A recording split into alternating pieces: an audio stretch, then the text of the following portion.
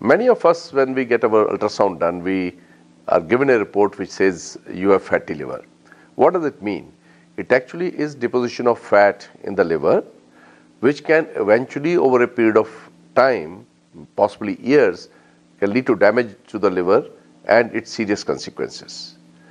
Now, should you be worried about it? Yes. If you have a report saying fatty liver, you must seek opinion of a gastroenterologist or liver specialist and find out whether it is of any significance or not.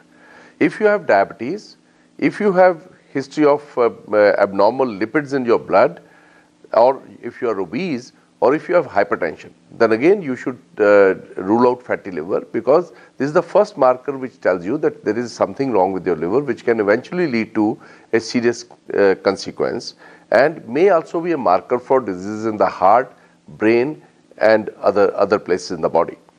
So do not ignore it.